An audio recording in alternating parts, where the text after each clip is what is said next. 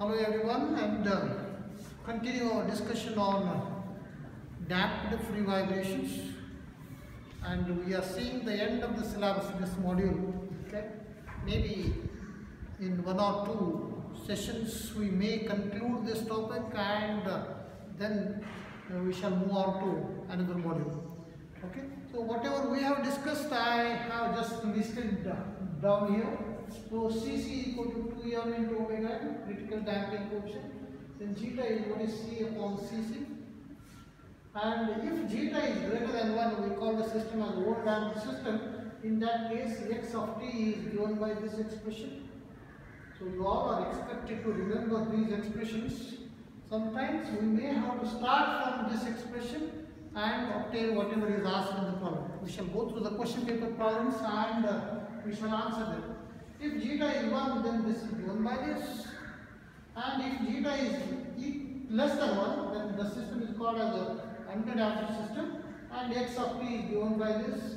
And there are two other forms of this expression for underdamped system. So every equation, all these three, please remember we have two constants. So C1 and C2 here. So here also C1 and C2. Here C and phi, these are two constants, all because the origin of all these three cases we had mx double dot plus cx dot plus kx equal to 0, second order differential equation. Therefore we have two constants. Then for this case we went on further to derive what is called as delta equal to 2 pi zeta into root of 1 minus zeta square, and which is called as logarithmic decrement. What is logarithmic decrement?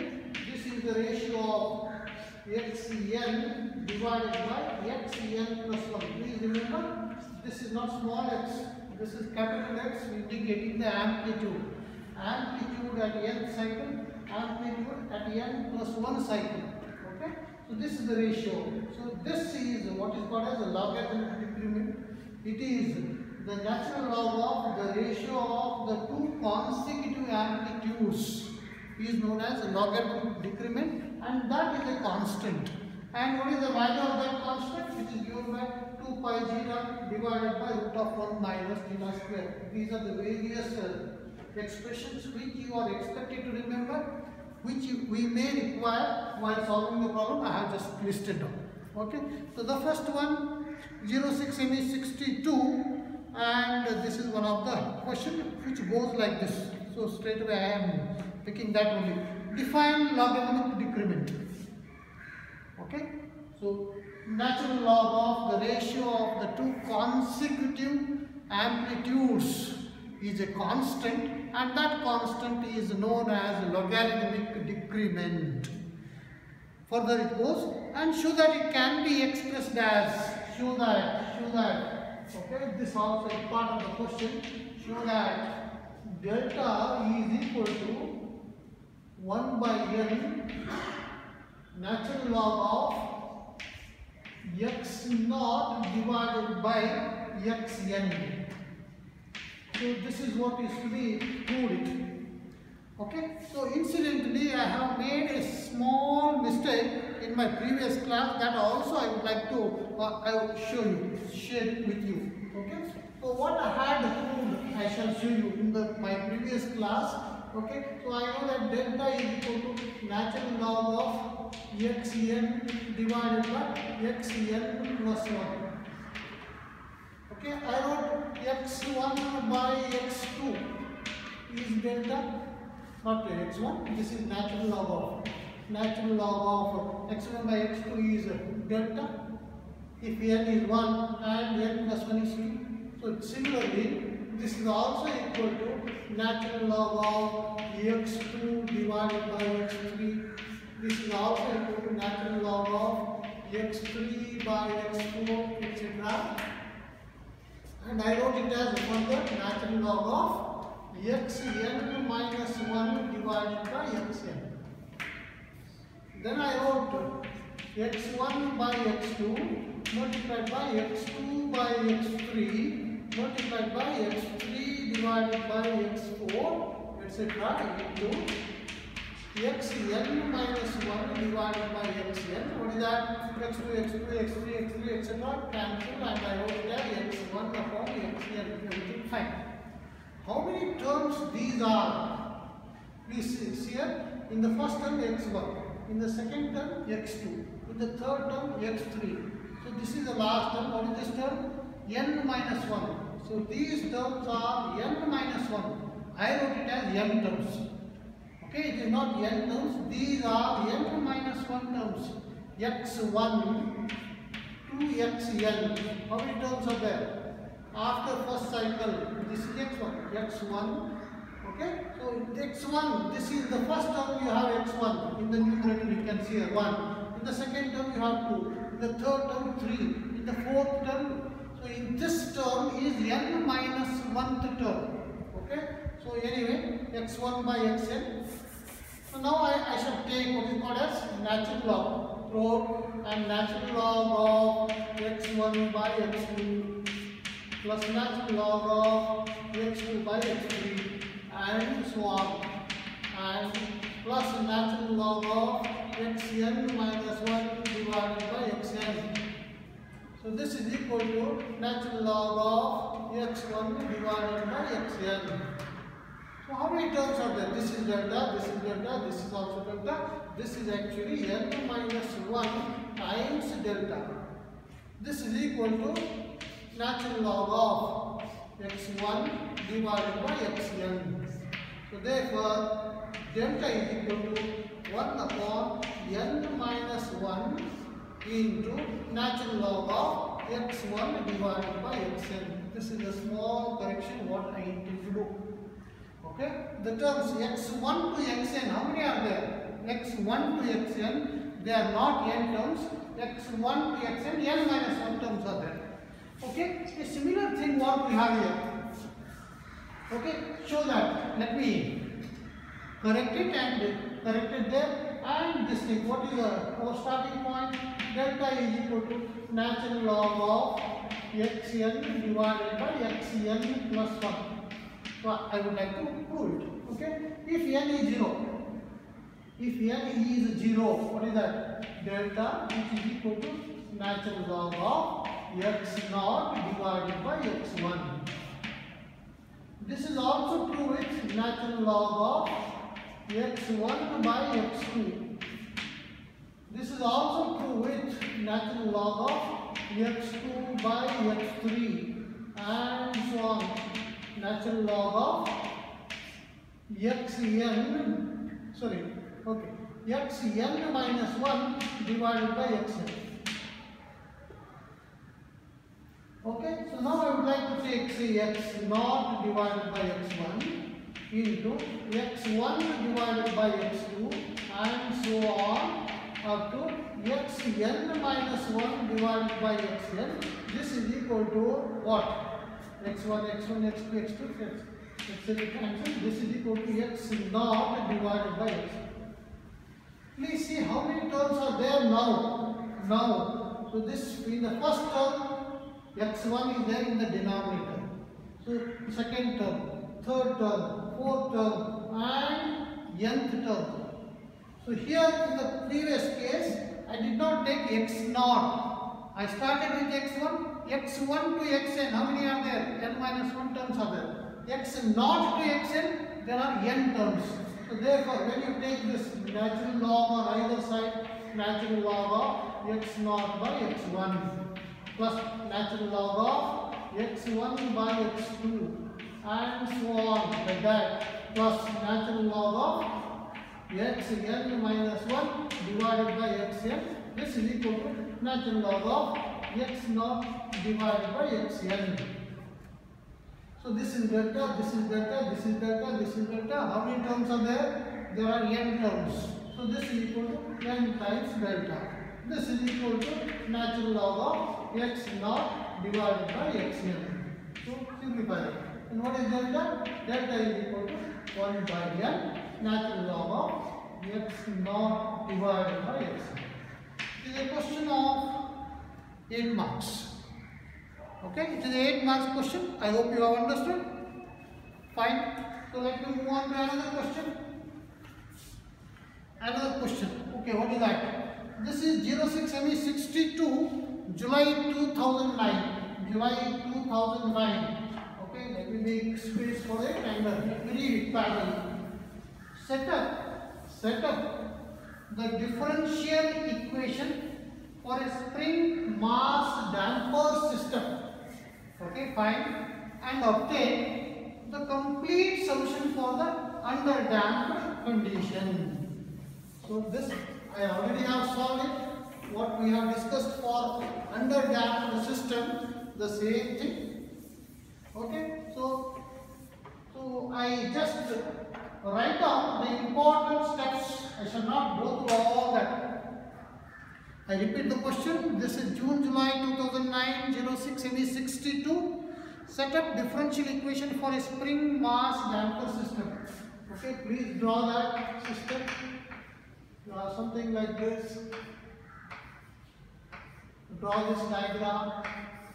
This is K, this is C, this is M, this is equilibrium position you can say, and this is the new position, and this is what is your X, and say that X dot and X double dot. This is the diagram. Okay, then make use of this and derive this Mx double dot plus Cx dot plus Kx is equal to 0. So from this you get this. Then you are interested in finding out what you call as Ex equal to E raised to S2. Okay, then you will have a condition, substitute, then you will have what you call as Ms square plus Cs plus K, this is equal to 0.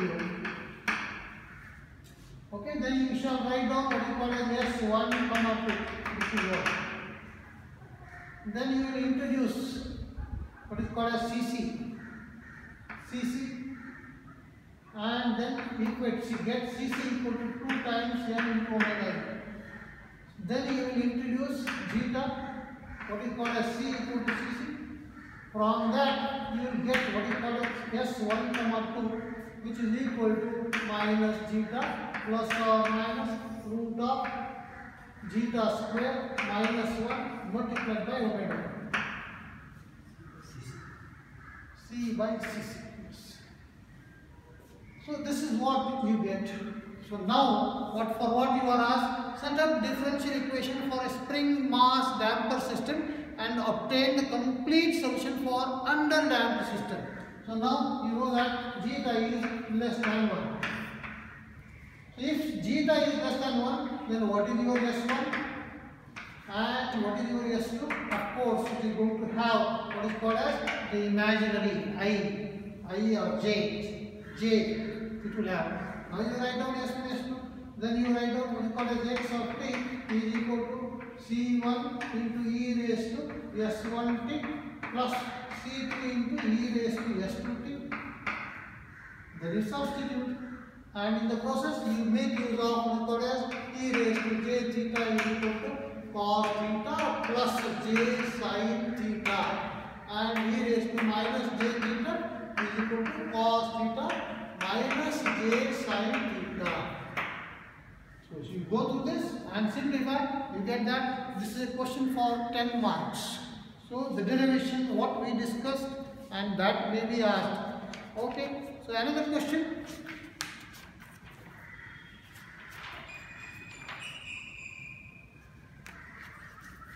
Okay, I hope it's clear. This is from December 2010, 06ME62.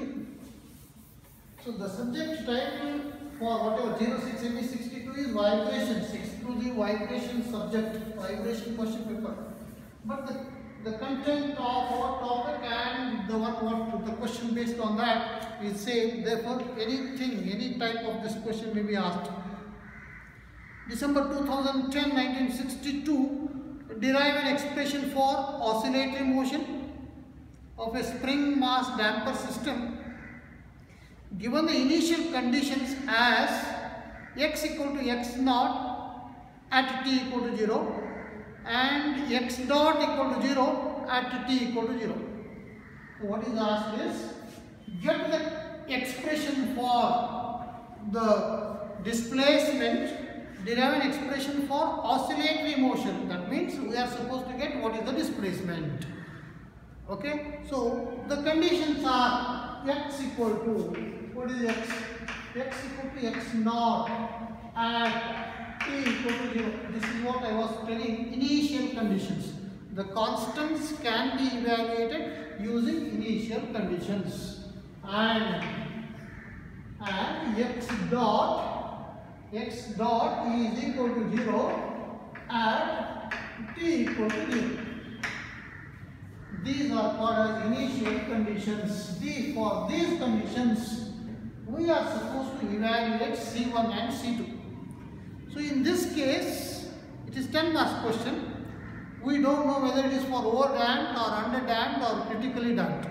So therefore, for all the three cases, we are supposed to do it. So first, for over-damped system, for zeta greater than 1. What is the condition?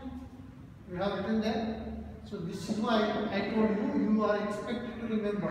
X of t is equal to t raised to minus zeta omega n into t into bracket C1 e raised to minus root of zeta square minus 1 into omega n into t plus C2 into e raised to root of zeta square minus 1 into omega n into t. Okay, so now since this is x is okay, now I also require x dot. Therefore, get once x dot of t. This is also a product. This is a function of t, and this also is a function of t. Therefore, differentiate it. The first function e raised to minus beta omega n into t into differentiation of the second. C1 constant. Differentiation of this is nothing but minus root of zeta square minus 1 into omega n into e raised to minus zeta square minus 1 into omega n into t. Correct now? So first, how do you get it? C1 as constant. Then differentiation of this is the same thing. Differentiation of e raised to nx. What is that? With respect to x. First, differentiation of this e raised to nx. Then differentiation of this term. That is nothing but m. The same thing what I have done here. The first differentiation of this as it is e raised to. Then differentiation of this term with respect to t. That is nothing but this. Okay. So similarly, the second term C2 into root of zeta square minus 1 into omega n into e raised to root of zeta square minus 1 into omega n into t. Okay, substitute now x equal to x naught at t equal to 0. This is x. At t equal to 0, x equal to x naught. The left hand side is x naught. Okay. Then substitute t equal to 0. When you substitute t equal to 0 and the right hand side, this e raised to 0, that is nothing but 1. Plus into bracket c1. So again this is 0, therefore e raised to 0 is 1. c1 into 1. Plus c2 into e raised to 0, that is 1. That means from here, what do we understand? C1 plus C2 is equal to x naught. C1 into 1 plus C2 into 1 into 1. Correct, no? Substitution. Anything wrong? Yes, second question also. Okay, that is first. Next I shall go for that another one. So I have simplified this. This means, what is the meaning of this? The right hand side is 1 into C1 plus C1 into 1 plus C2 into 1. That is C1 plus C2, C1 plus C2 into 1. That is C1 plus C2, C1 plus C2 is equal to x naught. This is one equation. Then in the next case, at t equal to 0, x dot is equal to 0. Go for here. The left hand side is 0. Okay, so e raised to 0, that is nothing but 1. So C1 as it is C1. Then what is this? Root into bracket minus root of g square root of zeta square minus 1 into bracket omega n as it is. Then e raised to 0, that is nothing but 1. Then plus C2 into bracket root of zeta square minus 1 into omega n into e raised to 0, that is 1. Okay, so here omega n, here anyway 0. You can cancel this, and 0. And root of zeta square minus 1. Yes, this and this can be cancelled. So therefore, this is equal to 0 into bracket anyway 1. This C1 into this, C1 into minus 1. This is nothing but minus C1. Okay, plus C2 into, it is nothing, C2 into 1 plus C2. That means minus C1 plus C2 equal to 0 and C1 plus C2 equal to x naught. And solve this equation and this equation simultaneously. You get C1 and C2 in terms of x naught. You will get C1, you will get C2. Then go back and substitute what is C1 here and what is C2 here. Anyway, I shall do it for one of the cases, and the other two cases they are very, very similar. That's what I say. Okay, so what is that? C1 plus C2 is equal to x naught. And minus C1 plus C2 is equal to 0. Solve them simultaneously. C1 minus C1, 0. Then C2, 2C2. 2C2 is equal to x naught. Therefore, C2 is equal to x naught by 2. C2 is what? X naught by 2. And what is C1? What is C2 is x naught by 2. You can see here x naught by 2. This also must be x naught by 2. Therefore, C1 is also, C1 is x naught minus C2, x naught by 2. This is equal to x naught by 2. C1 also is x naught by 2, C2 also is x naught by 2. I shall go back and my starting equation. Okay, I shall evolve this. So now C1 and C2 I shall replace them. What is C1? C1 is no more unknown now. How much? C1 is x naught by 2. So I shall replace this x naught by 2. And what is C2? C2 also is x naught by 2. Okay, this is what it means. Okay, I shall read the question once again.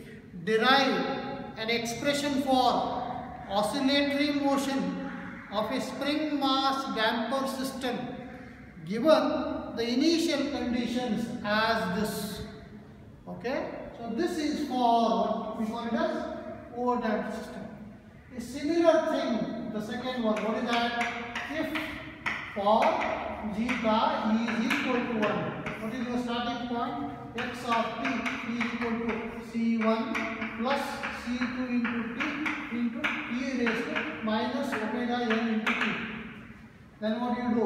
You find out what is x dot of t. Then substitute t equal to 0 here and write down what is the left hand side and solve them simultaneously. Finally C1 and C2 you will get, and substitute C1 and C2 in the starting expression and write out what is the expression. A similar thing for the third one. If zeta is less than 1, this is your starting point. You have C and phi, two unknowns.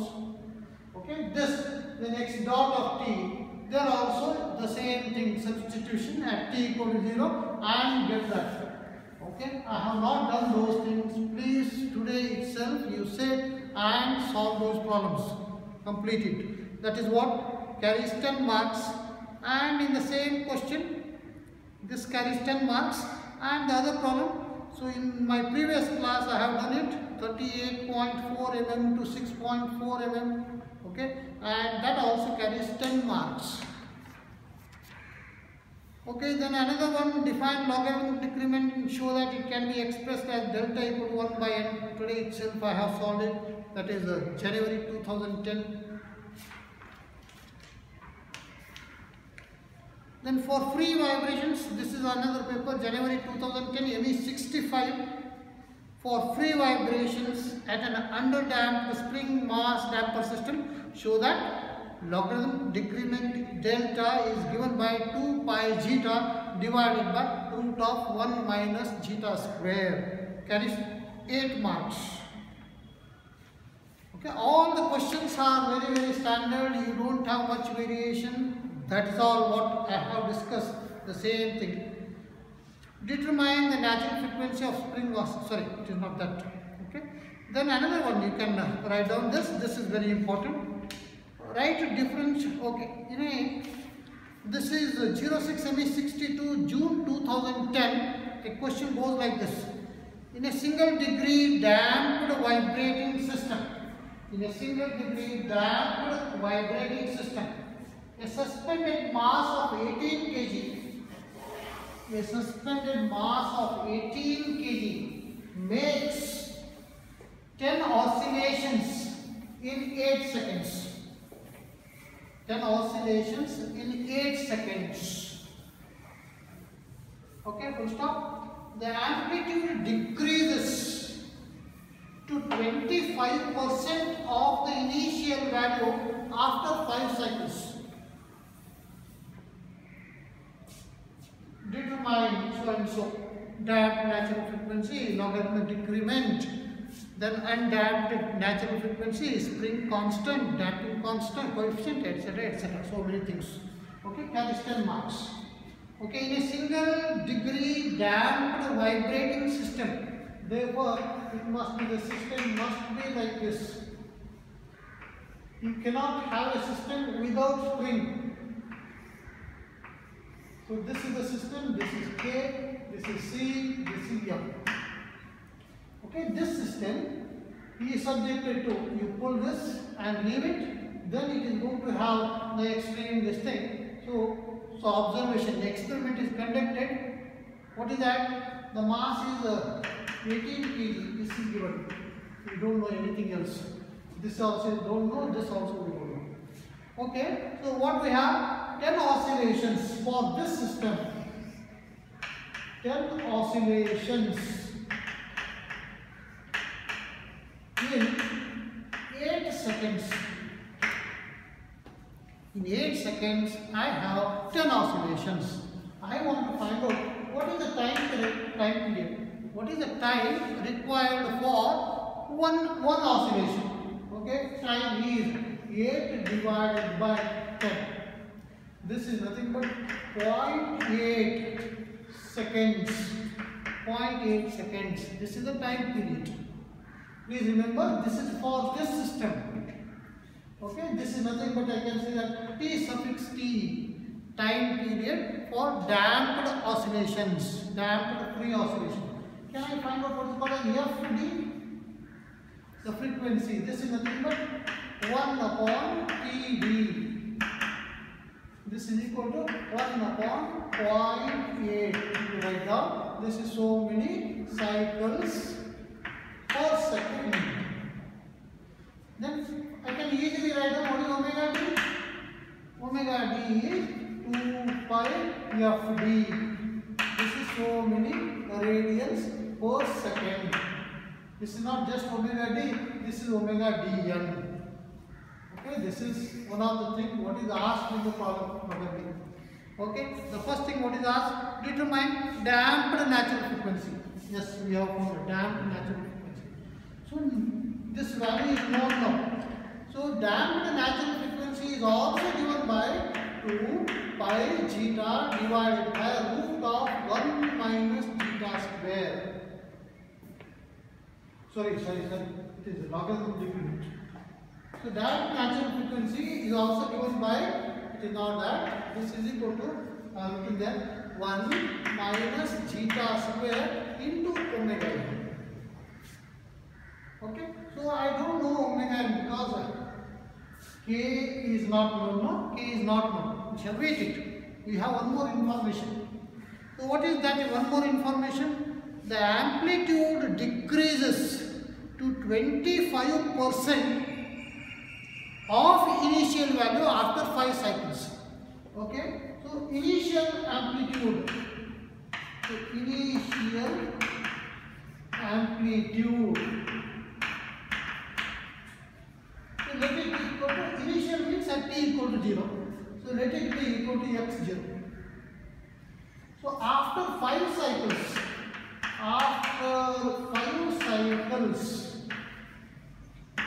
so what is the amplitude? So I can call it as x5. And how much is this? This is equal to 25%.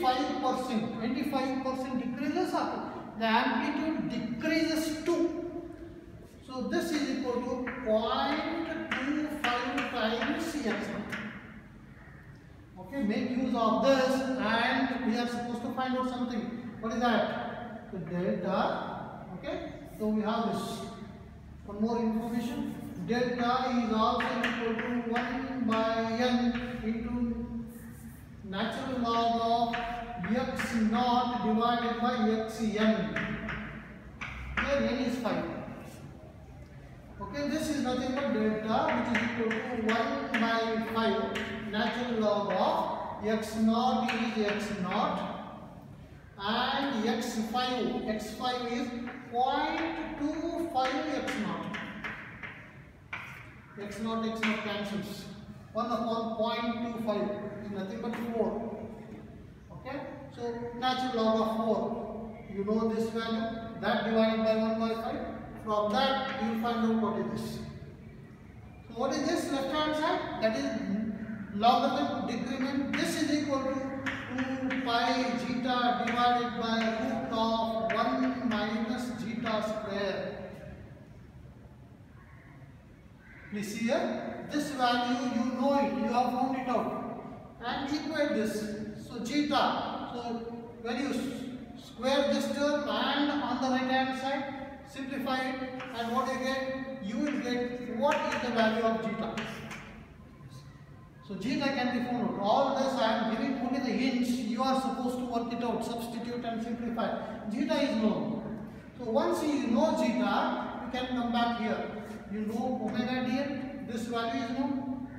So this zeta is known. Omega dn, this is known. Zeta is known. And simplify this, and then you will find out what is omega n. And what is omega n? Omega n is root of k by m. You know omega n, you know m, you can find out k. K is equal to so many Newton per meter. That value you find out. Okay, that is what is asked. Let me come back. What are the things asked? Damped natural frequency, that is this. Logarithmic decrement, that is nothing but this. And what is that? Undamped natural frequency, that is nothing but omega n. Undamped natural frequency is omega n. Then spring constant, that is nothing but k. Then damping coefficient, you are also asked to find out what is C. So I know that G is equal to C upon Cc. You know zeta right now. Okay, you also know Cc. What is that? Cc equal to 2m omega n. You know m, you know omega n. Therefore Cc is known. So Cc is known, zeta is known. Therefore you find out C. Okay, I think all the problems, many problems I have done it. I think probably I wind it up, and if required you can the initiation, if it comes from you, I shall be very happy to continue the discussion. Okay, otherwise I shall start another topic when we meet in our next discussion.